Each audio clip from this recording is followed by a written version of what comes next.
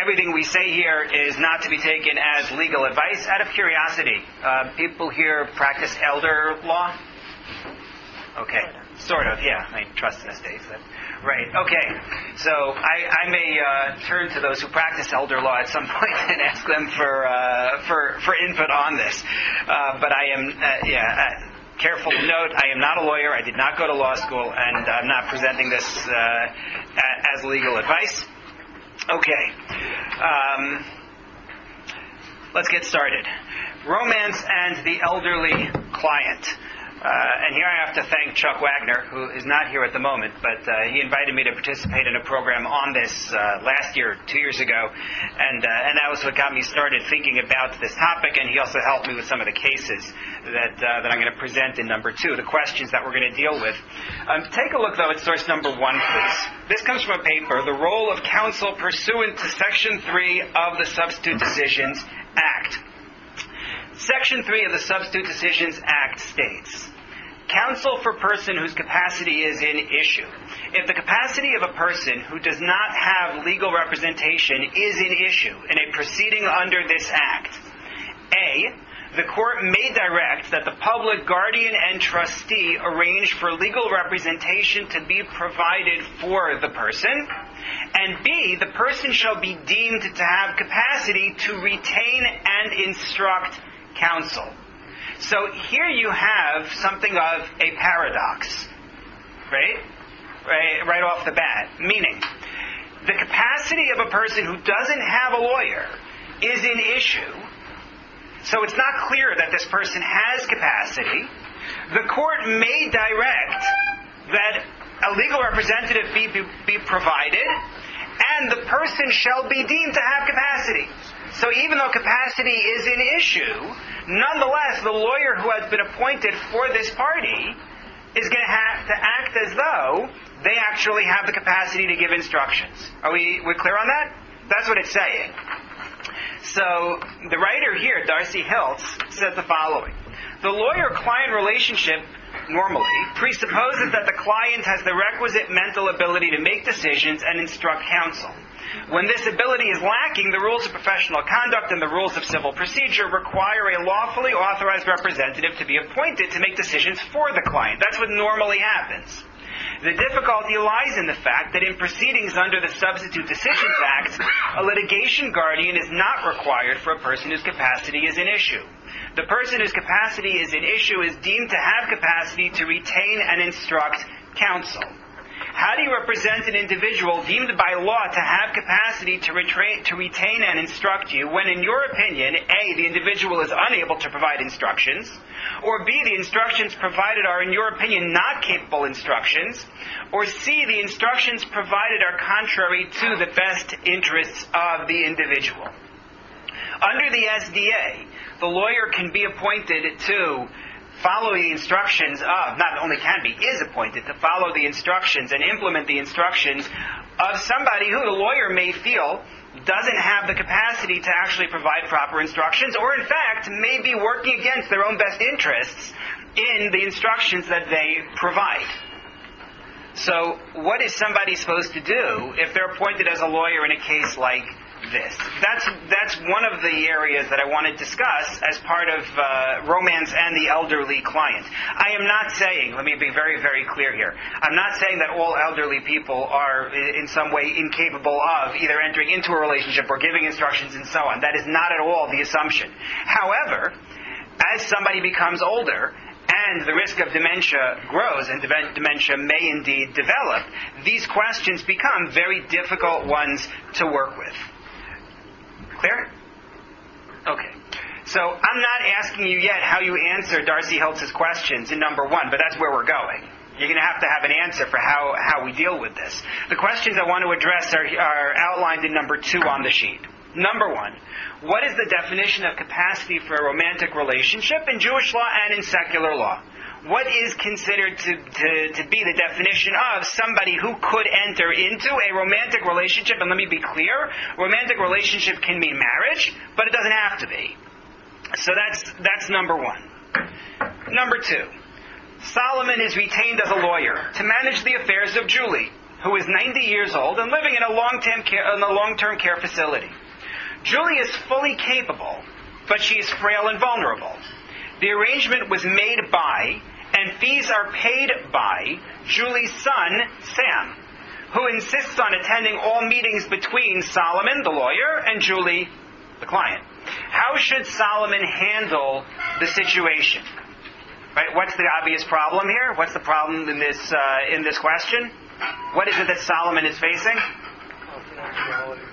Well, confidentiality. Who is your client? Right? Exactly. Who is your client? On the one hand, it's Julie's son, Sam, who made all of the arrangements. On the other hand, it's Julie whose affairs are being managed. So the issue of who is the client, which will then lead to questions like the confidentiality point. And then the third item here. Wanda, age 78 and widowed, has a single neighbor, Ron, age 58. Ron and Wanda have become romantically involved. Wanda wants to give away half of her cottage to Ron. Her children object. They have gone to court and argue that their mother does not have the capacity to have romantic relations with Ron or to make such a large gift. Alternatively, they argue that even if she has capacity, her diminution in cognitive ability makes her highly vulnerable to being unduly influenced.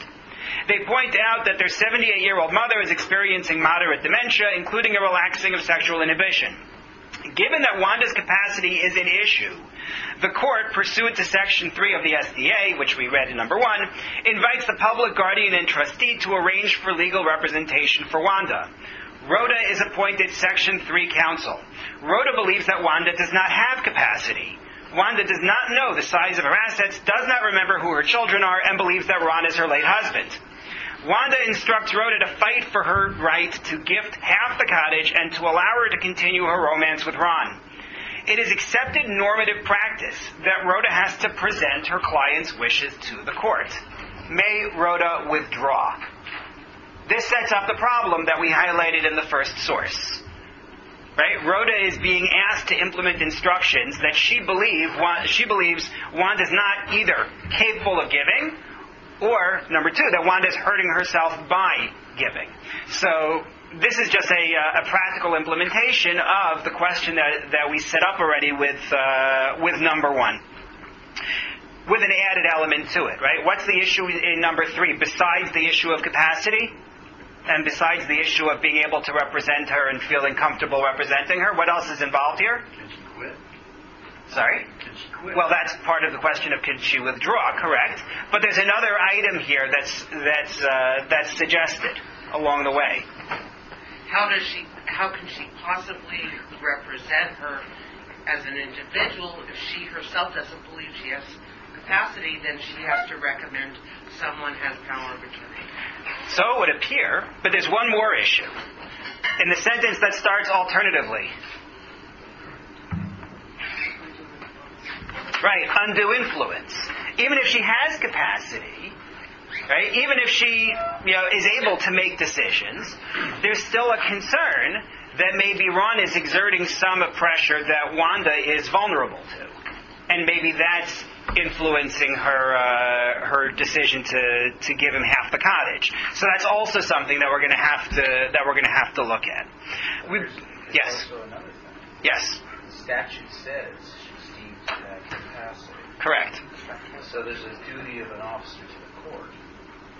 Right. So that was right. That was the point that we had started with was the problem that if you looked at number 1, there's this apparent conflict between what we generally say in terms of what generally happens for people whose capacity is questioned, and on the other hand, what the SDA is ordering. I thanked you before, but I'm going to thank you now in person for your help in setting this up. Okay. So the first section here, general law.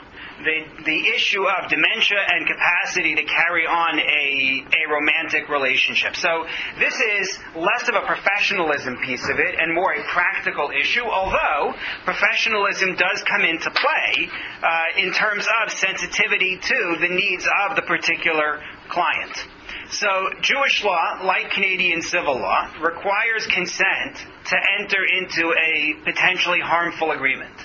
and recognizes that different potentially harmful pursuits require specialized levels of consent. So what do you need in order to be able to consent here? So that's our first point.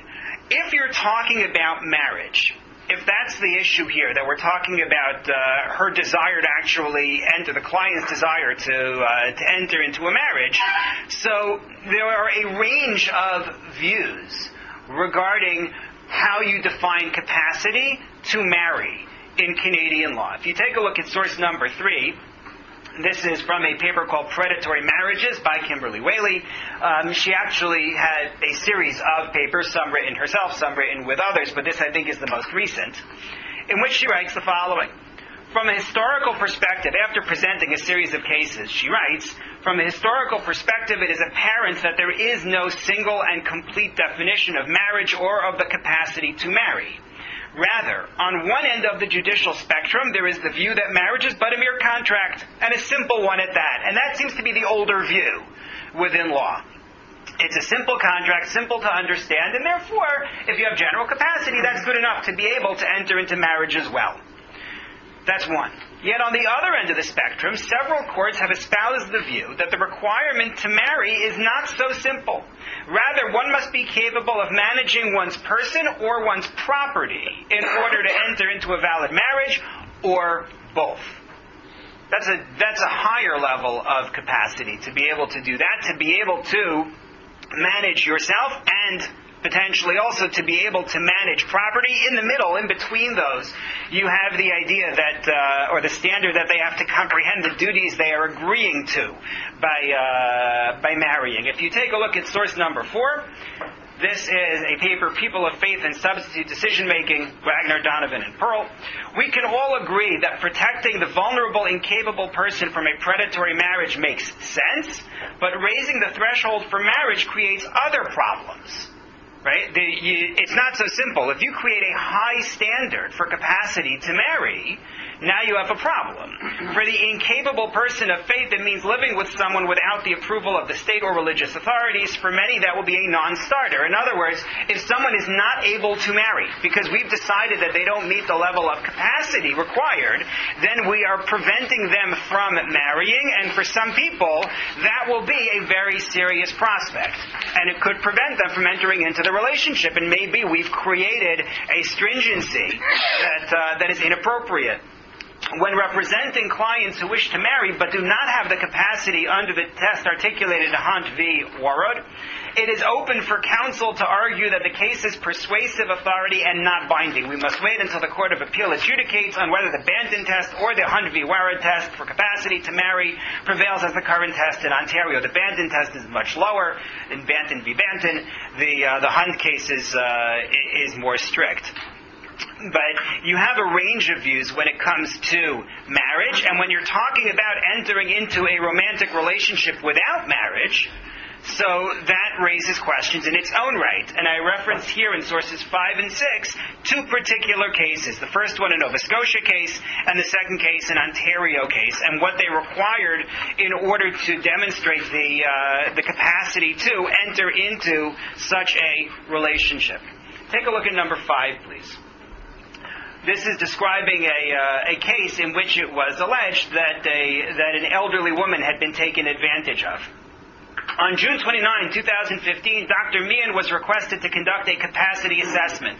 Her opinions at the end of that assessment were as follows. As to financial capacity, Ms. W. had no idea what her finances were. As to her health, she had a, quote, complete lack of insight to her needs and her cognitive state. As to social capacity, Ms. W. was described as somewhat of a loner. As to her capacity to enter into a sexual relationship, Dr. Meehan said, I felt that she lacked capacity there as well, lacked insight, and was unable to remember what happened 5 minutes previously.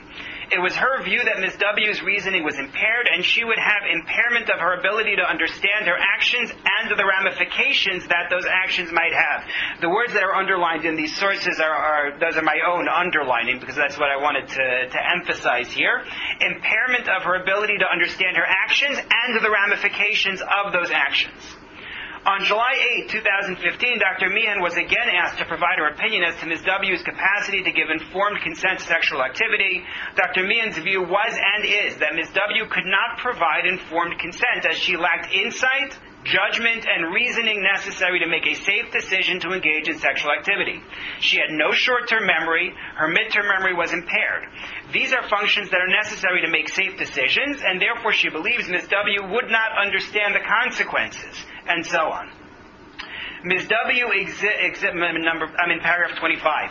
Ms. W exhibits symptoms of dementia with vascular aspects that affect the frontal cortex of the brain. A patient with this condition has a less impaired memory, but also is less inhibited in their conduct. As such, she would be unable to inhibit her inappropriate sexual behaviors. Dr. Meehan is aware that Ms. W was acting in a sexual manner with a male resident at times after May 2015. The emphasis of the opinion here. Yeah. Maybe I hear later, but yes. What is this case about? Is this a case about a lady getting married? Is she being raped? Is she giving up her property? What is the case here? Right. So Ms. W is having problems making decisions, but sorry. No, if I remember correctly, the fear was that somebody was in fact taking advantage of her. The sexual assault case. No, it was not. It was not a sexual assault case. There was a relation. The fact that it is an R case would indicate that it's a crime. But it's a criminal case. Was it a criminal case? No. It talks about the alleged offense right here. Right. Yeah. Right. No, I'm just trying to remember because I saw it in another context. It would have to be. Yes, you are correct. There was another piece to this, but I'm not remembering the other piece, so I'm going to go with that because yes, it says R. Fine. Yeah. Right. It seems like the defense was she had capacity. Right. As a willing participant. Yes. Right. Right. Right. No, you're right.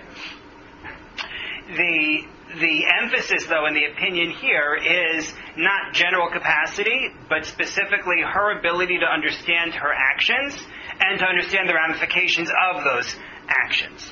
If you take a look at the next one, at Salzman v. Saltzman, this is one in which you're not talking now about a criminal case, but this is one where you're talking about a son who is concerned about his mother's relationship. So the undisputed evidence of Mr. Saltzman, that's the son, and Ms. Saltzman's full-time caregivers is that Ms. Saltzman cannot see to her own nutrition and accuses her caregivers of trying to poison her. She has no concept of hygiene. She does not do self-cleaning, will not change her diapers after she relieves herself. She can get lost if she leaves her apartment alone. She does not take her medication without reminders, is unaware of her health conditions past or present, has lost orientation to time and place, and has no recall. She lacks an awareness of safety. She left an electric heater beside the couch all night, attempts to leave her apartment to take taxis in only a nightgown or housecoat. Taxis no longer answer her calls, makes dozens of calls every day, often to perfect strangers, made almost 496 long-distance calls during the month ending April 10th, 2011, asks random men out on dates. Dr. Greif, a colon and rectal surgeon who first saw Ms. Saltzman in May of 2008 in connection with her recently diagnosed colon cancer and has seen her a number of times since, including December 2010. He confirms that Ms. Saltzman has little or no understanding of her medical conditions, including her progressive dementia.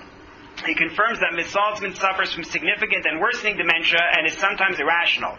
He wrote, Suzanne Saltzman does not possess cognitive abilities to insightfully consent to or refuse sexual activity. She lacks insight to understand potential risks of any sexual behavior, such as infectious diseases or trauma. This is particularly important because the man who she's in the relationship with is engaging in sexual activities with her, which are considered harmful activities in and of themselves. So she is engaging in this. She does not have the capacity to do so. Section 3, but she argues that she wants the relationship to continue and she wants everything to continue and she wants to provide things for the gentleman who she's in the relationship with, and she has Section 3 counsel. So Section 3 counsel argues that no weight should be given to Dr. Greif's opinion because he did not conduct a full capacity assessment. I disagree. Moreover, his opinion is supported by the evidence generally as to Ms. Saltzman's mental state and by the nature and circumstances of the conduct at issue and the character of Mr. Balak, which is a whole other story, the gentleman who was involved. Yes. But sorry? So Mr. Balak has a history of his own, on his own before this relationship, and it's not pretty. And you read it and you think, well, this is somebody who is taking advantage of the elderly woman involved. So, from a secular perspective, you have a range of views as to what constitutes capacity regarding marriage, ranging from marriage is a simple contract, yes or no, to you have to comprehend the duties you're agreeing to in marriage, ranging to you have to be able to manage property, which is more sophisticated. When you're dealing with sexual relationships, there's an added element here of a comprehension of the risks and consequences that are involved. What about when you're dealing with halacha? What about when you're dealing with Jewish law? So Jewish law recognizes normally three types of incapacity. The first is minority, when you're dealing with a minor. I gave you an illustration of it in source number 7 from the Shulchan Aruch, the Code of Jewish Law, which talks about a minor under the age of 6. Katan ad sheish shanim ein kniyasa la'acherim klum. Before the age of 6, a minor's gift to others is nothing. A minor tries to give something away. We don't recognize it as a valid gift. Misheish shanim ad sheyagdil, between 6 years and maturity. If he understands commerce, then his purchase, his sales, his gifts are all valid. Between 6 years and maturity you could assume right now is 13, although in fact it does vary for certain areas of commerce within Jewish law. So the first type of incapacity is simply being underage, and we treat that person under the age of 6 as though they have no comprehension no matter what. Between the age of 6 and maturity, maybe they can demonstrate that they understand. Second is some kind of dysfunction related to an illness, physical, intellectual, or emotional dysfunction. If you take a look at source number 8, you find a good summary of this point.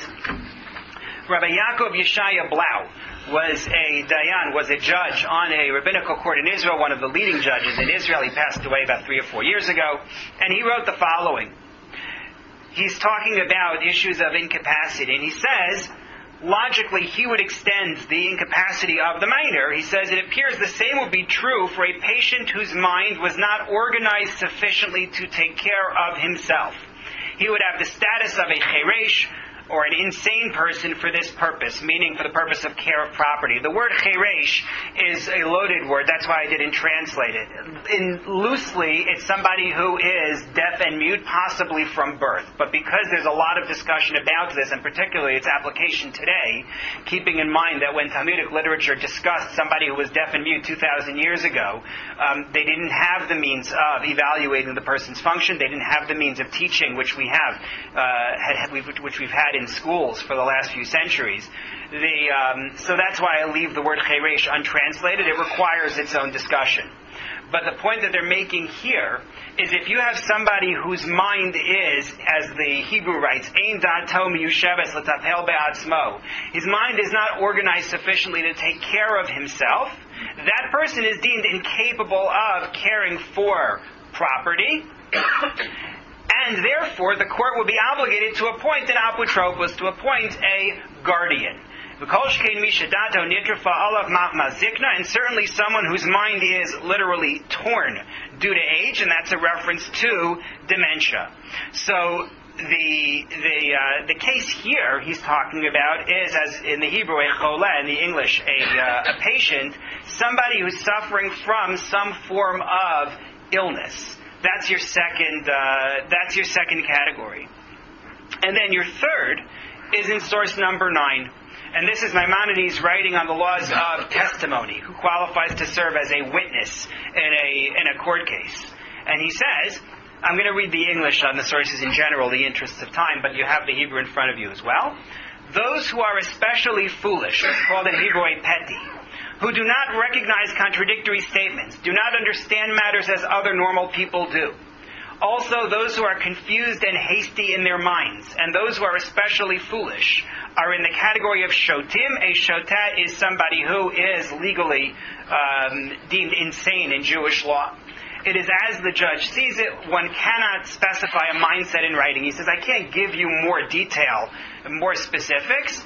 He said, I'm going to stick with what you see, what he has written so far, which is somebody who doesn't recognize contradictory statements, doesn't understand the way that people normally do, someone who is confused and hasty, someone who is foolish, and he says the judge is going to have to evaluate it on site. But people who seem to have poor comprehension or irrational in their thought processes are people who are, in this case that he's talking about, incapable of providing testimony in court, and not just incapable of applying testimony in court, which is his specific context, but it may apply in other areas of Jewish law as well. So you have three different types of incapacity. You have the person who is a minor. You have the person who is dealing with an illness that we described in number 8 is causing disorganized thinking. Or you have somebody who has a level of incapacity which includes a broad range of traits: poor comprehension, irrational thought processes, inappropriately hasty. You see it in number 10 also. Rabbi Yeshua Falk, writing in his commentary to the Shulchan Aruch, to the Code of Jewish Law, a similar set of traits. This isn't marriage specific. This is just to show you a range of traits that are defined as problematic in terms of a person's capacity. What about when we get towards the issue of a sexual relationship?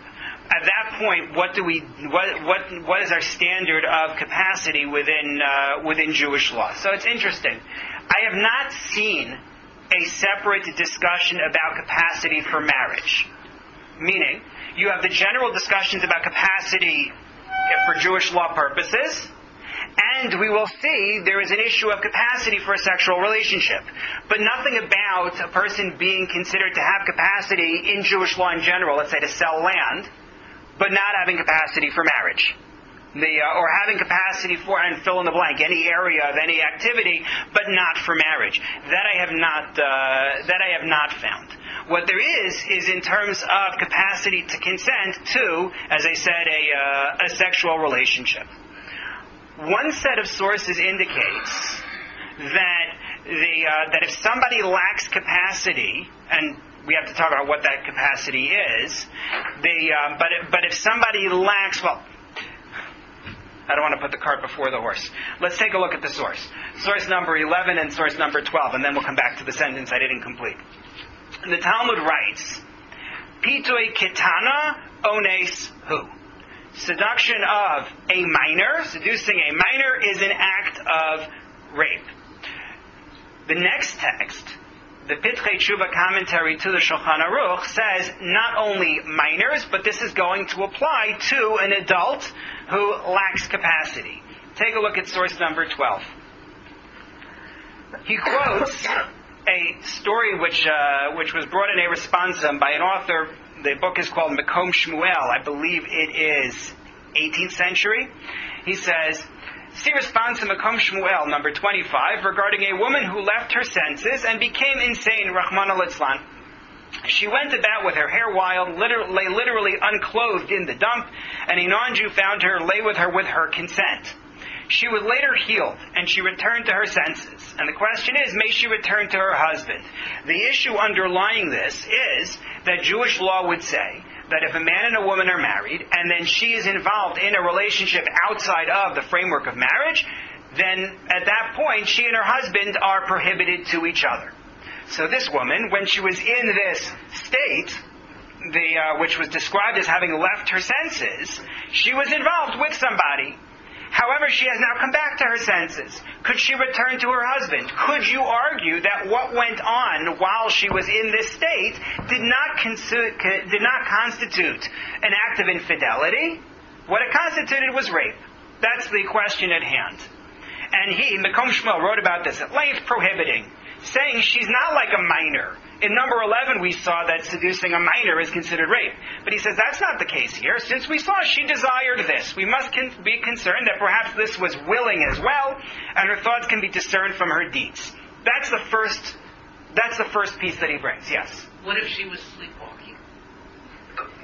So you'll have to define sleepwalking. Meaning, if you mean literally that she wasn't conscious, She was not conscious, she was sleepwalking. then you don't have an issue. If she's genuinely sleepwalking, if she's genuinely asleep, then it's clear-cut rape, no? Okay. Why wouldn't it be? Thank you. Okay.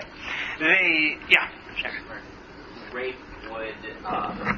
would permit her to return to her husband. Correct. There would be no... Voluntariness. Correct. If it's involuntary, then she's able to go back to her husband. The question is, was this willing or not? So the first author quoted says, he believes, since she is willing, therefore we view, or as he puts it, we see that she desired this, therefore she's not able to go back to her husband. Therefore we treat this as an act with consent. But then he says, to see Binat Adam. Binat Adam, written by the same as the author of the Chochmat Adam, Chayei Adam.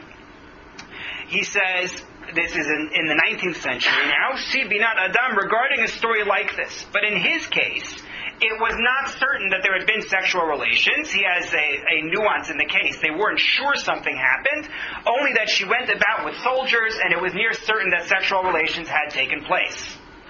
He wrote that the Makom Shmuel's position was rejected, for desire is not the same as will at all. Meaning, to put it in more contemporary terms, the fact that somebody has sexual desire does not mean that they are able to consent.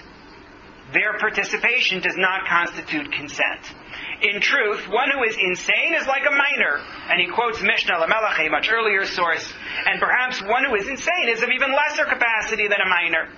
And Rabbi Akiva Eger cited Mishnah Lamelech and wrote simply that a chereshet, which is the female version of the cheresh term we quoted earlier, or incompetent person would be like a minor, seduction would be viewed as rape.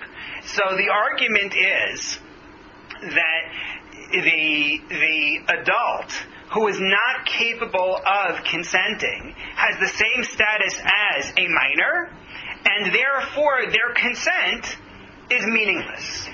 That's the argument, that's the conclusion that Binat Adam comes to as quoted here in Pitchei Tshuva. So that the standard here, the standard for defining consent is not simply did they look like they wanted to do this, but did they have a level of comprehension such that we would say there was true consent going on. Now I have to say that other sources are less clear on this. If you take a look at source number 13, Rabbi Moses Maimonides, the Rambam writes, if a minor who was married off by her father commits zinut, she is prohibited to her husband. He's talking about a minor. Leave aside the question of marrying off minors. Yes, it's a bad idea. Yes, it has always been a bad idea. And it was frowned on Talmudically and thereafter. Nonetheless, it existed. Generally speaking, for financial reasons. But Maimonides says, if she's a minor and then she gets involved in zinut is an act of sexual immorality, then she is prohibited to her husband, suggesting that in fact she can consent.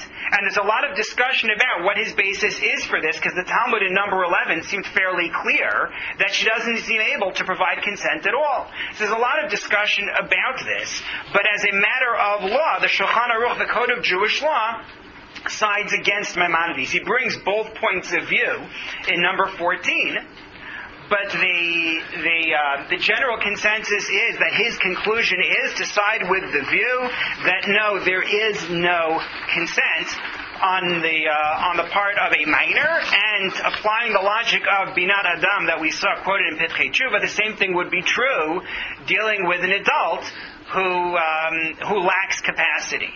Now, what we've seen then, and this is not a full comprehensive discussion, but what I hope we've seen at this point is that from a Jewish law perspective, there is a standard of capacity required in order to provide consent for sexual interaction, even if there is not regarding marriage. And we have a range of possibilities for what defines lack of capacity, because we saw illness, and we saw dementia, and we saw disorganized thought, inappropriate haste. What we didn't get into, and what we would require in order to have a full discussion of this, is the question of, so which of these will you apply in the context of sexual relations? Will we go back to the standard of they have to understand the consequences of what they're doing? Will we look for a rational thought process? And that's where a full discussion of the Jewish law aspect of this would take us. I just wanted to give an introduction that would demonstrate some of the issues that are involved. Mrs. Whitty. I don't remember where I got this from. I know that every year when we hear the discussion of the marriage of Isaac and Rebecca, yes, we at least hear that there is that they ask her, despite the fact that she's apparently a child at the time, they ask her, and that from there, I just remember hearing that in order to be married, that a woman had to be at least old enough, a girl would have to be at least old enough to say that she wanted to be married to this person. Yeah. So presumably the capacity to know who was being talked about and what being married meant. Right. Is that not a halakhic concept? I guess right. I don't remember the sources. Right. So Ms. Whitty points out this is a particularly interesting story. They to first present it the way the biblical record has it. The story of the binding of Isaac, right, Akedat Yitzchak, is immediately followed biblically by the story of his mother's death, which is immediately followed by the story of Isaac's marriage to Rebekah. The stories are presented one after the other. We know certain ages when these events take place. We are not told at the binding of Isaac, at Akedat Yitzchak, we're not told how old he is. We don't know. What we do know is that the next story, his mother's death, happens when he is 37 years old. That we do know. And we know that I'm sorry, I skipped one key point. In between the binding of Isaac and his mother's death, we're told that a whole bunch of cousins have been born to him, including Rivka, who he ends up marrying. That's the key point. We know that right after that he is 37, and we know that he's 40 when he marries Rivka. So the suggestion found in some of the midrashim, some rabbinic writing on it, is that indeed he was 37 when Rivka was born, and therefore he becomes married to her when he's 40, and she is 3 years old. That's the suggestion in some of the midrashim. As I recall, the writers on that midrash who say that she's 3 suggest that there is no sexual involvement until she is mature. In other words, even though, and we know that she doesn't have any child until for 20 years after that, but even though there may be some kind of agreement to marry going on earlier, there's no sexual activity taking place at that time. I would also note the other midrashim, which Tosfot bring on the Gemara there, that no, she's actually not that young, and the chronology need not be read that way. There's no reason to have to think that her birth was actually when he was 37, based on the text itself. However, yes, within the view that she is actually 3 years old, you would still require a statement of will. That would seem to be so. Okay. So that's all been a little bit of discussion about capacity in Canadian law as well as in Jewish law.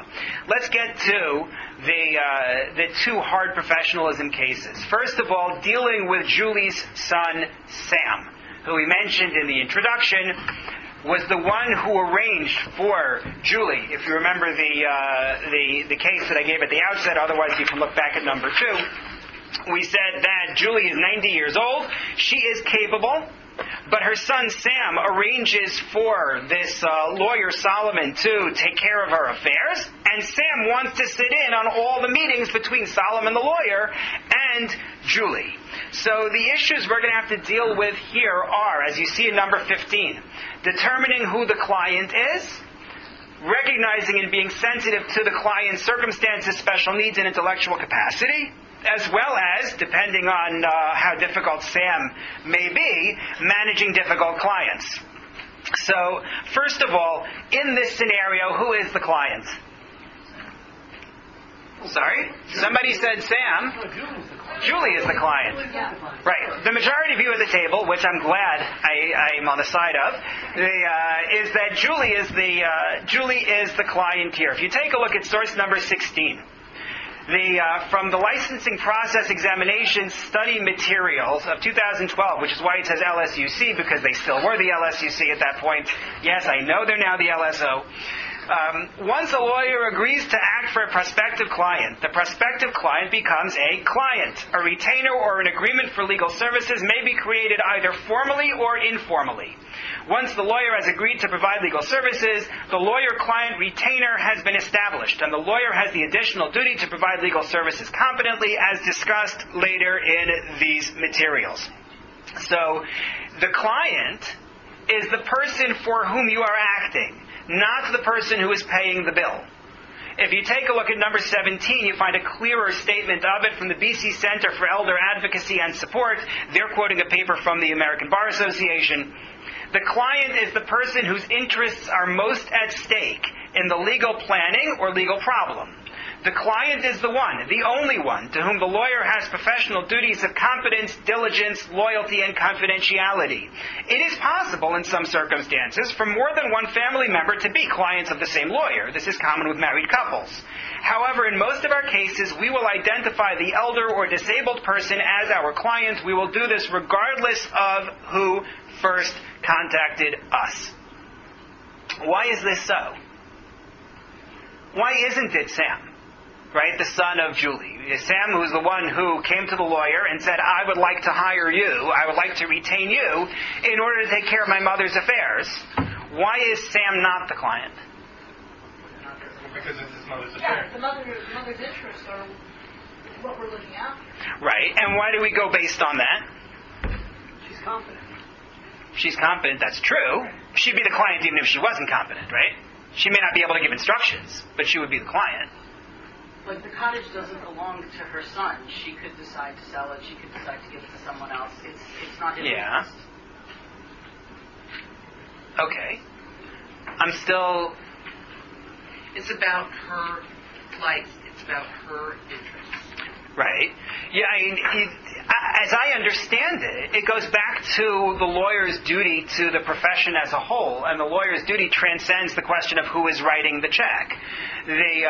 Meaning, the responsibility of the lawyer is to take care of it. This might be what people are saying in different words, but the responsibility of the lawyer is to take care of her needs, and to do so in a way that is responsible to her and in her best interest. That's how you practice. That's how you fulfill your duty. You were unsure, Rachel, about if she's incapacitated. If she's incapable, Yeah. and the son is the attorney under a power of attorney, then you're advising the son Right. how to exercise his power of attorney. Right. If the son if the son has power of attorney, then yeah, I think that is an interesting nuance. And she's incapable. And she's right. Yes, I hear that. But there's another issue too. Yeah. Even if mom's capable, the son is allowed to have a lawyer. It may very well be that the son retains the first lawyer, and then that first lawyer refers mom to some lawyer who is esteemed in the profession beyond reproach, like Rachel, that says, you act for mom, I act for son. Right. So what you have to do in a case like what was suggested was that the son may well say, well, I need representation also, and may come to, in our case, it's Solomon, and say, I want you to represent my interest. But what Solomon has to do at that point is detect conflict of interest concerns, and he can't represent both if there's going to be a conflict in their interest, which there may well be. So Solomon has to be alert to that. The other thing Solomon has to be alert to is the phantom client phenomenon.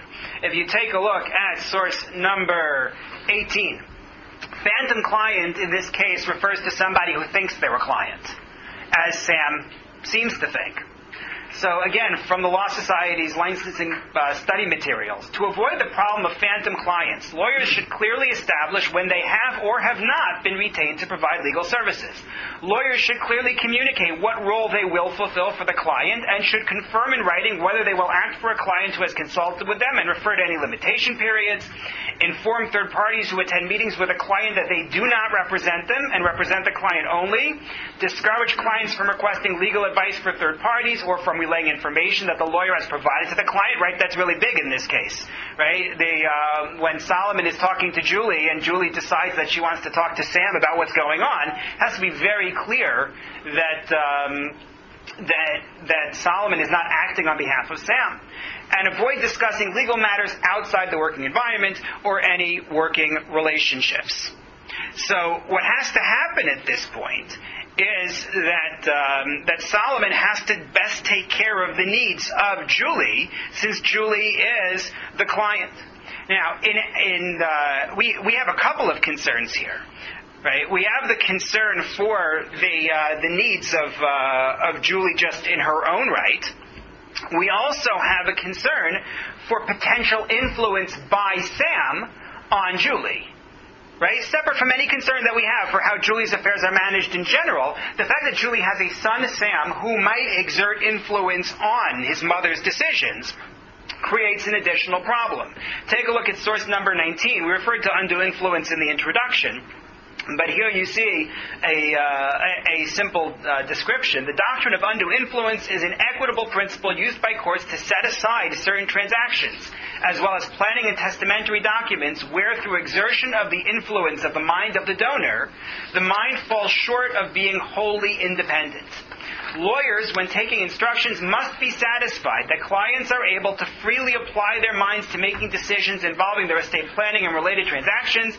Many historical cases address undue influence in the context of testamentary planning, though more modern case law demonstrates that the applicability of the doctrine extends to other planning instruments, powers of attorney, inter vivos gifts, and wealth transfers. So you have to watch out for influence by Sam on Julie's affairs, and you have to be concerned about confidentiality issues. If you take a look at source number 20, this is again from the Law Society's materials. Even when it is apparent what organization, individual, or group of individuals is the client, situations may arise during the retainer that create confusion as to who has proper authority to provide the lawyer with instructions on the client's matter. This may occur when the client brings a friend or family member who is not involved in the matter to meetings with the lawyer, when a third party pays for the lawyer's services, like our case, or when the lawyer represents more than one client in the same matter. The friend, family member, or third party may try to instruct or ask the lawyer to reveal information about the client to ensure no misunderstanding about the involvement or authority of the third party as it relates to the client's matter. The lawyer should meet with the client privately to obtain direction as to how the lawyer should deal with the third party. The lawyer should also confirm in writing the client's directions concerning the third party and any subsequent changes to those directions. If the third party is also a client, or if the third party is authorized to give instructions on behalf of the client, the lawyer may take instructions or reveal information. If not, the lawyer must confirm with the client whom the lawyer may speak with regarding the client's matter. So there are all sorts of issues that the lawyer has to be alert to in managing this. The lawyer has to know who the client is. The lawyer has to look after the needs of the client specifically, has to be concerned about undue influence, has to clarify to Sam in this case that Sam is not the client in order to avoid the phantom client phenomenon, and has to make sure to maintain confidentiality, find out what the client wants. In number 21, I just gave you a link to a good list of things to look for in terms of undue influence. What about within halacha? Yes? Just a quick practice. In real life, I don't do this type of work, but I sue lawyers who do. In real life, it's very hard sometimes when the elderly client says, I trust my daughter/son. They have to be in every meeting. Lawyers have to take copious notes about what they're doing. It's the key to protect yourself down the street. And sometimes you have to be willing to walk away from a client if they won't allow you to take notes, or if they won't allow you to have that separate conversation. Rachel, you've dealt with this a million times. What do you do?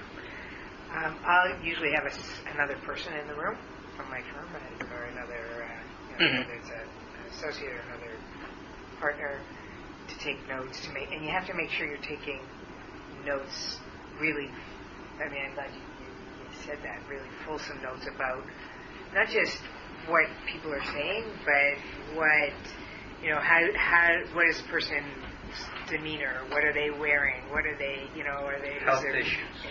You ask them questions about medication, that kind of thing. You're talking about... take the sun out of the room. Right. But you're talking about taking notes in terms of capacity issues, it sounds like. Yeah, but even... Undue influence also. Undue influence also. Okay.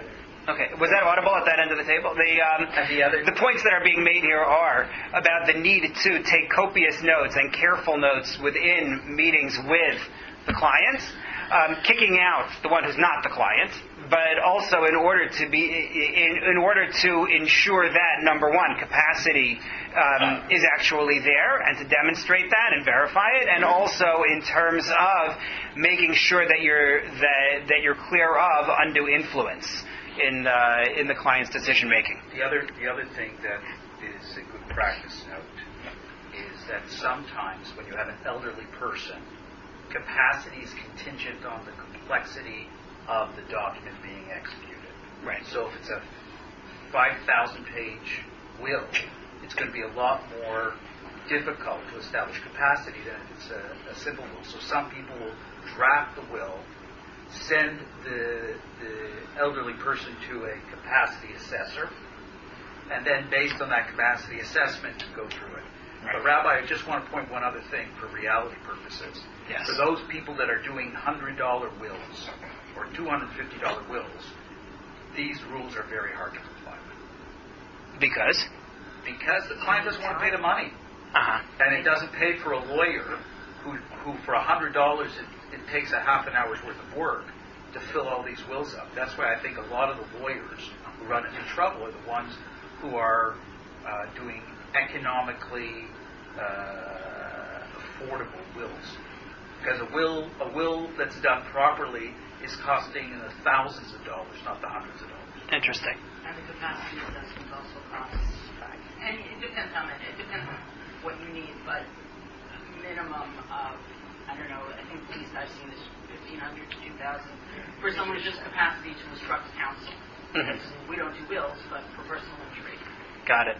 So you're saying that if the lawyer is doing this quickly, right, which is essentially what it comes down to when it's being done cheaply, then paying attention to the issues of who the client is and paying attention to the issues of capacity and undue influence isn't going to happen. That's what I'm hearing from you. Yeah, you have to spend the time talking to the client. Yeah. A lot of this depends on whether Sam has brothers and sisters. Oh boy. In other words, whether they're competitors for the assets, and whether he's leaving his mother enough money to live the life that they would expect. Right. Type of thing. Right, that's for sure true. The case can become much more complicated. You got that. Okay. From a Jewish law perspective, it gets interesting. Certainly much is the same as the secular system. You still have to protect the interests of the vulnerable elderly person.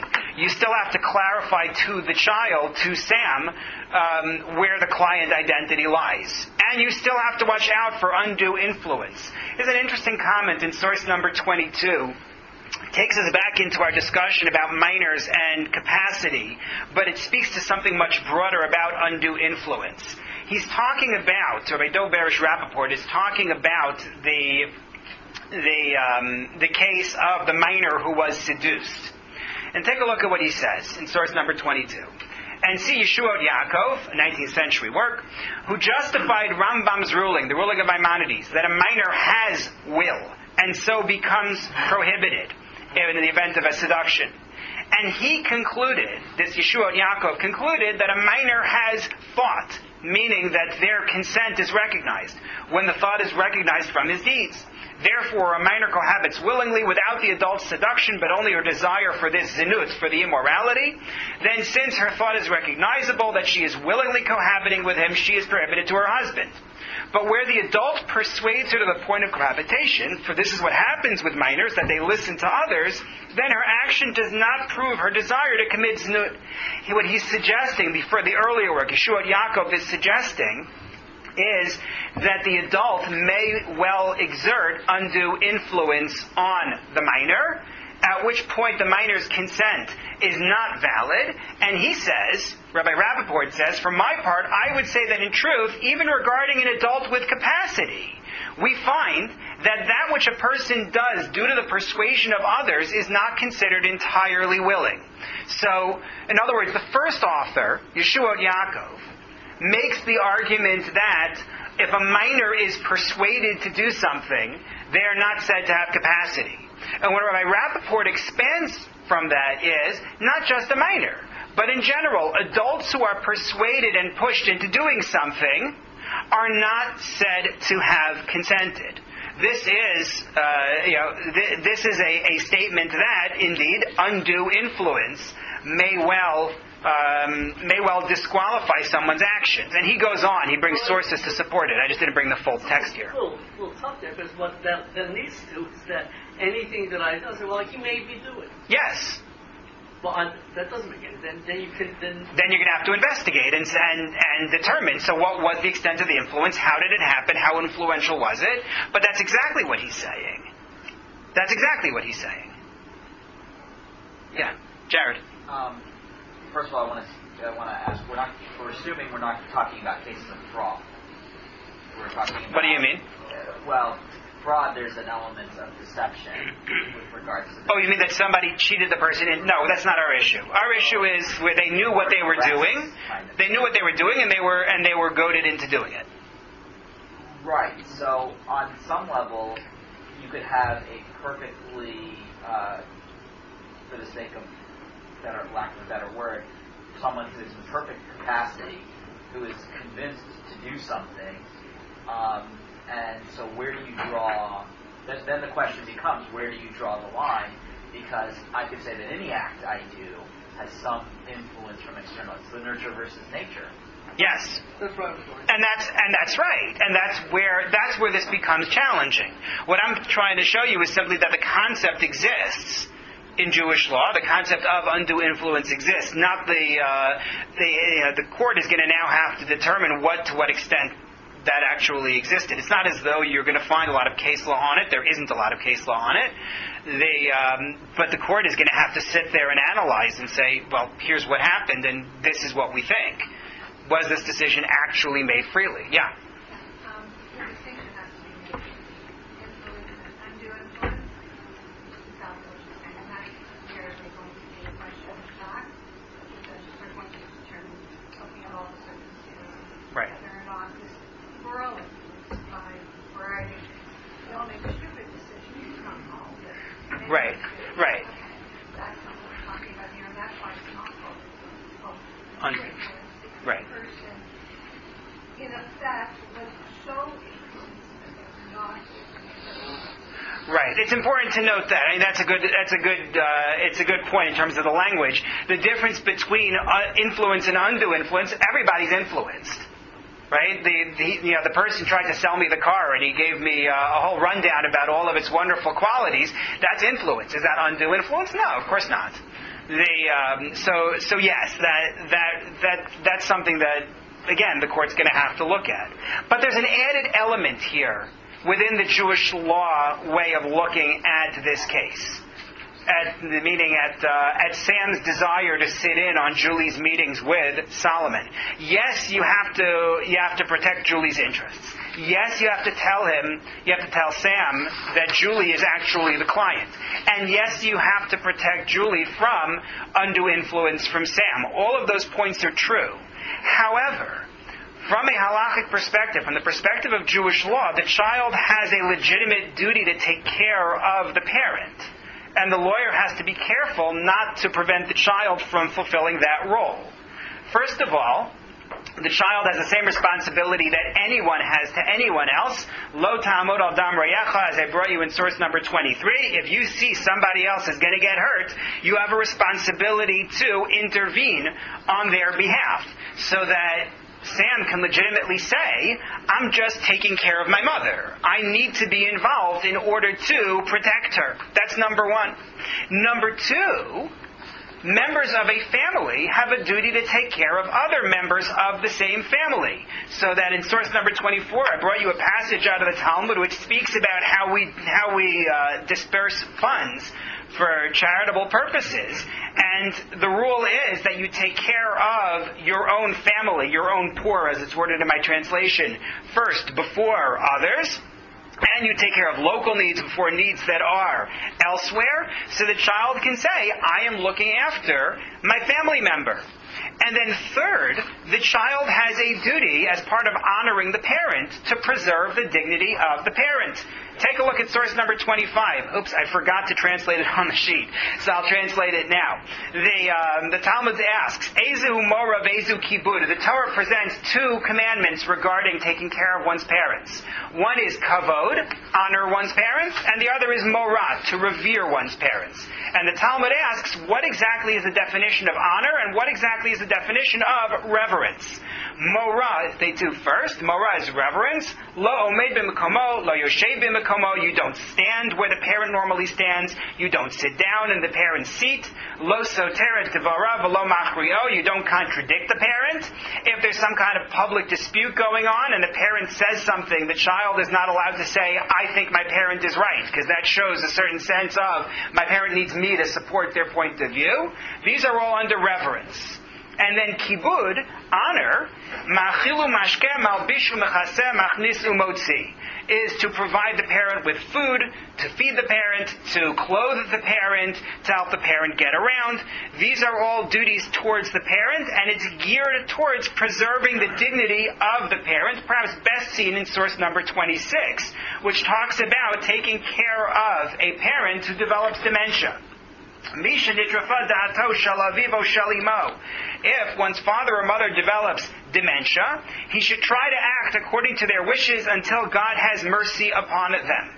If he cannot bear it because they have become extremely irrational, he should leave and instruct others to manage them in the manner befitting them. That's all other discussion about taking care of one's parents and whether one is entitled to farm it out, so to speak, to hire somebody else to do it. But what you see here is that there's a basic responsibility to take care of the needs of the parent. That doesn't mean you listen to everything they tell you to do. If they ask you to do something that is actually bad for them, then you don't listen. Source number 27, Maimonides writes, if one's father tells him to violate the Torah, and ... he shall not listen. If you flip the page, it talks about a child providing certain medical care for a parent. And Maimonides again writes, one who lets blood for his father or amputates his flesh or limb as a doctor is not liable. Ideally, he shouldn't be the one to do this, because a child is not allowed to wound a parent. So ideally, you should find somebody else to take care of this. But if there's no one else who can do it, then the child takes care of the parent. These are duties that the child has towards the parent, taking care of the parent's dignity, executing their instructions, but overriding their instructions in the event that their instructions are, in fact, incorrect or bad. Now, the child has to make an assessment. The child needs to exercise judgment, and the child had better be right. But the point that I'm trying to make here, what I'm trying to show, is that whereas from a legal analysis we look at it and say the child has no say, from the standpoint of Jewish law, the child has a responsibility, so that the expectation has to be that the lawyer maintain primary focus on the client. The lawyer has to tell the child, you are not my client. The lawyer has to protect the client from the child if need be. But at the same time, the lawyer should be understanding and try to help the child insofar as the child is legitimately fulfilling what is a religious duty. not to say, well, it's not my problem, I'm not concerned for you, but to understand where the child may be coming from, and to try to help to the extent that one can, again, without working against one's client, who is fundamentally Julie in our case. That's what I'm suggesting here. Jared, you waited patiently. So there seems to be a distinction here, though, between responsibility and control. So whereas Sam has a responsibility to act with regards to, quite frankly, the information at his disposal, it doesn't necessarily imply that he has access to additional information that Julie may or may not want to provide. No, if Julie doesn't want to provide the information, then Sam doesn't have any right to it. Meaning this doesn't mean that this doesn't give Sam power of attorney. That's not what this does. What it does is it says that if he becomes aware that Julie is doing something that is harmful to her and he wants to take a step to help, insofar as he's within bounds, that's to be respected. If he wants to do something that's not within his rights, that's a different story.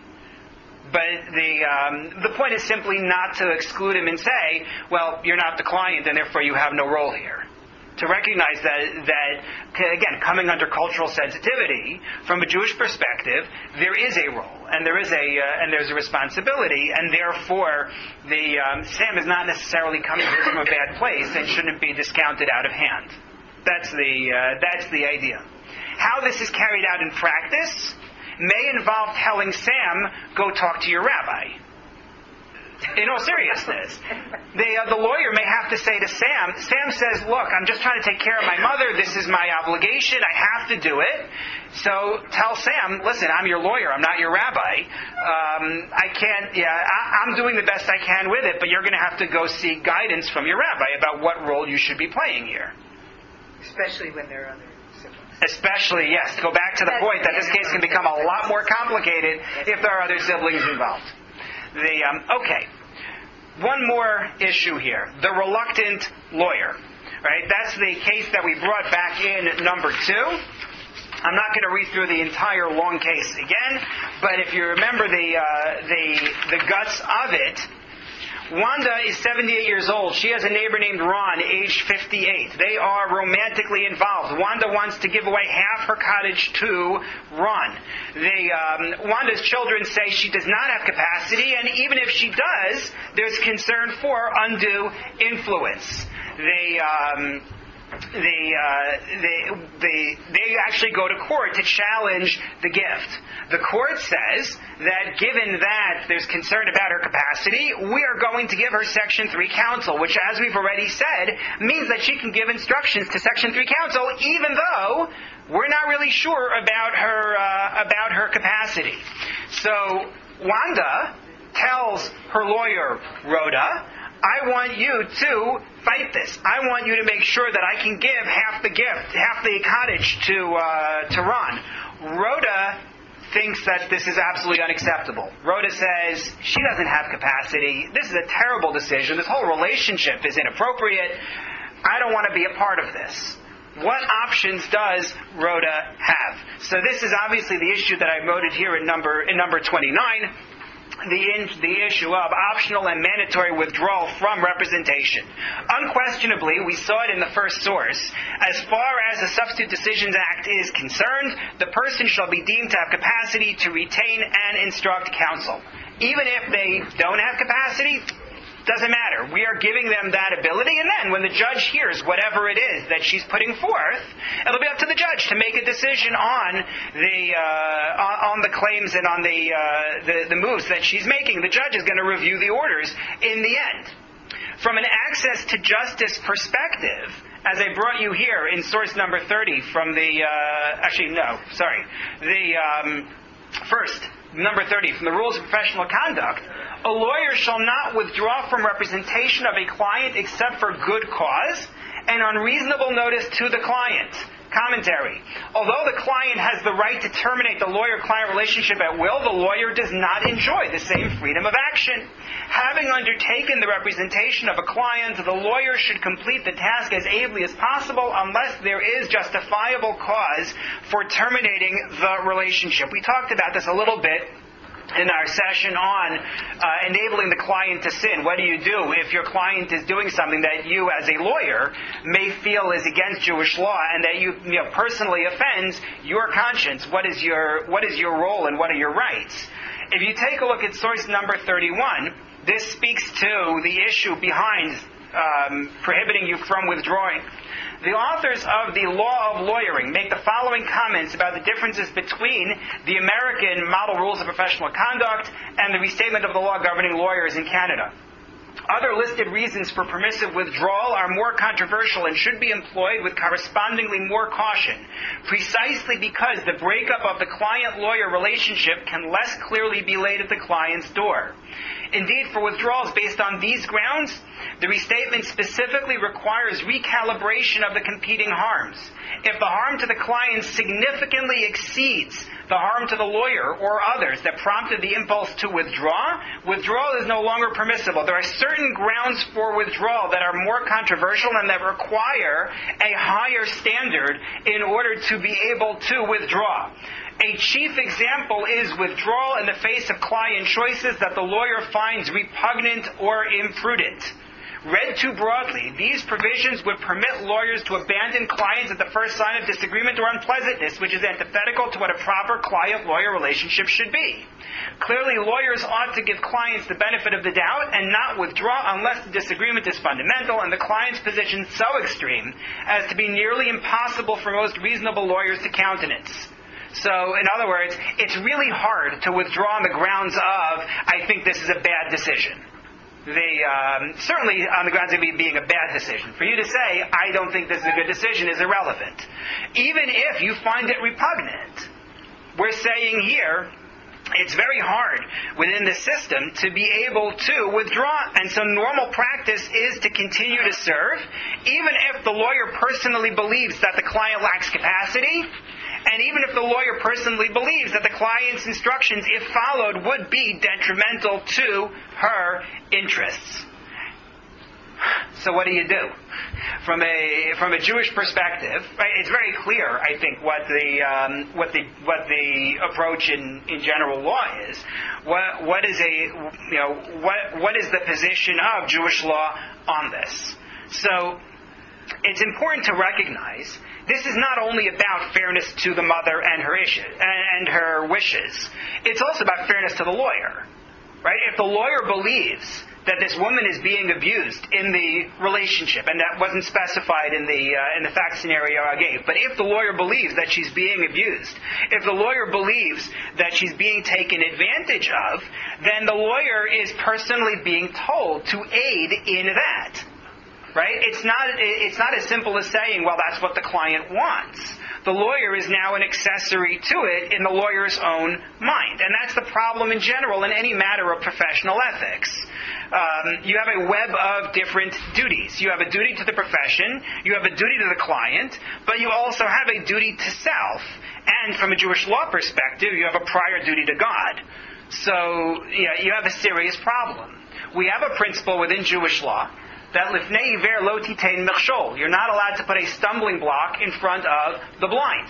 The lawyer is going to say, that's what I feel like I'm doing. By enabling her to proceed in this relationship, by having her give away half her cottage, I feel like I am causing her to stumble.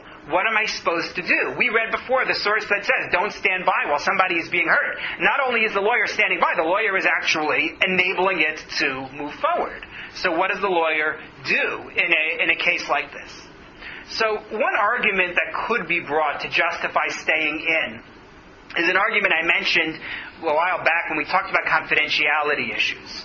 Rabbi Dr. Alfred Cohn, in an article in the Journal of Halacha and Contemporary Society dealing with issues of confidentiality, makes the argument that there can be a need of the profession that supersedes the need of any one individual. Meaning, in the context of confidentiality, you'll tell me that by keeping a secret for a particular client, I am harming other people who would have benefited from knowing the secret. Whatever it is, financial, physical, you can come up with cases. So he argues, though, that in the event that you actually break confidentiality, you bring a bad name upon the profession of law in general, you cause people not to trust their legal representatives, and society needs a viable system of representation in which clients trust their lawyers. And therefore, the argument may be made that the individual has to sacrifice for the sake of the community, because we find that in Jewish law in other cases. So that's an argument that he makes in the context of confidentiality for not breaking confidentiality, even knowing that somebody is going to be hurt by it. I have difficulty, though, applying that here. And the reason I have difficulty applying that here is because there, at least, it's a matter of inaction. In other words, don't convey the information to somebody who really could use it. But here, you're actively helping her to do something. You are conveying orders on her behalf that could potentially cause her harm. So I have a hard time with that. Idea. A second argument that you could make here, and we alluded to it already, is that Section 3 counsel is not the one who's supposed to decide whether the orders are good or not. Right? That's the job of the judge. Your job is to put forth the ideas, not the ideas, the instructions, and it's the judge's responsibility to review it and evaluate capacity and evaluate whether this is a reasonable thing. Or I don't know enough to say what the judge is evaluating. I'm going to stop before I say something that's incorrect. But the judge is the one who's going to have to weigh in and decide whether this goes forward or not. So maybe it's legitimate for the lawyer to say, "That's not my headache. That's not my issue." So it's true, the lawyer's role is indirect. However, from a Jewish law perspective, that may not be sufficient. Take a look, please, at source number 32. Talks about a case in which a fire spreads and harms somebody else's property. So Maimonides, quoting the Talmud, says the following: if he, the person who is involved in our case of a fire, he fans the flame, but the wind also fanned the flame, and so the flame spread, he, the person who fanned the flame, is liable, for he caused it. Commenting on Maimonides' position, Ravad, Rabbi Avraham ben David, comments and says, wait, the Talmud added a key piece of information, which is that one is liable for fanning the flame if his fanning alone could have done this, could have caused it to spread. But otherwise, he is, in fact, exempt from liability. It's only if you are the one who is necessary to it, then it's true. But if you're not the one who is necessary to the spread of the fire, then you know what? And not only not necessary. If you're fanning alone, sorry, that's not what he said. He didn't say necessary. Sufficient, correct. Sufficient, not necessary. If his fanning was sufficient to have done it alone, then he would be liable. But otherwise not. Nonetheless, what emerges here is that even though you weren't the sole player, you're still going to be held responsible. And to give a case that's closer to litigation, take a look at source number 33. A case involving witnesses from the Shulchan Aruch, from the Code of Jewish Law. You want to testify. Courts of Jewish law require 2 witnesses as a set. So you are a valid witness, a kosher witness as phrased here. There's somebody who's going to testify alongside you as part of your set. And you know that this person is either unqualified to testify or outright lying. However, you agree with the testimony. In other words, you witnessed a particular transaction. You witnessed a document, you witnessed a sale, whatever it was. You believe that these things that you're going to say are true. Somebody else comes along to be part of the set, claiming to be the second witness. You know full well that he wasn't there.